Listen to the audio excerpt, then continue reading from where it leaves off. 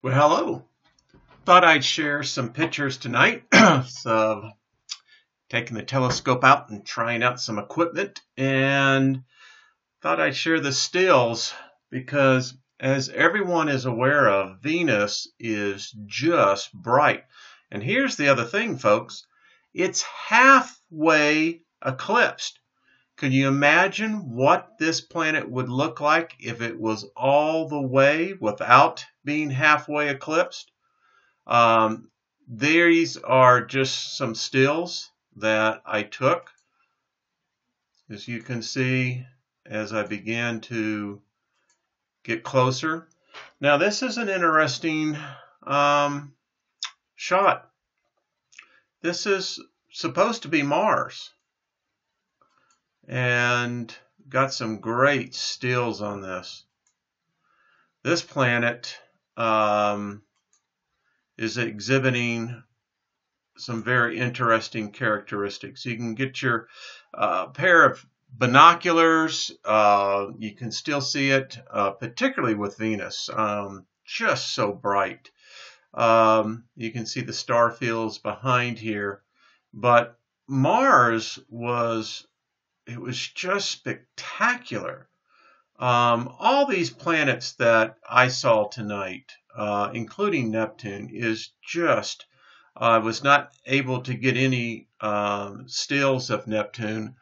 It was very windy out, wind came up, and it is very difficult. There is a lot of light contamination from the Denver area that sometimes gets in the way. But as you can see, Mars was just, well, I don't know what else you would really say about it. It was just, I found it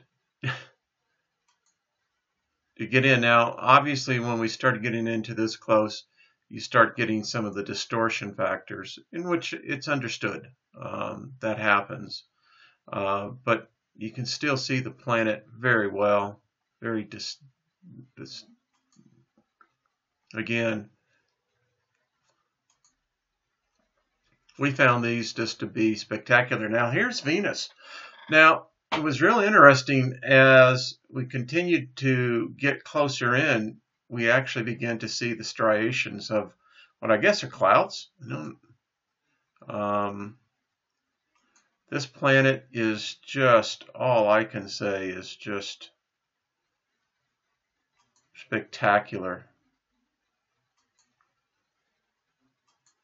Kept some of these in here, and again, these are extreme close-up, but I wanted to just to show you that the colors that this planet is just emitting is just amazing.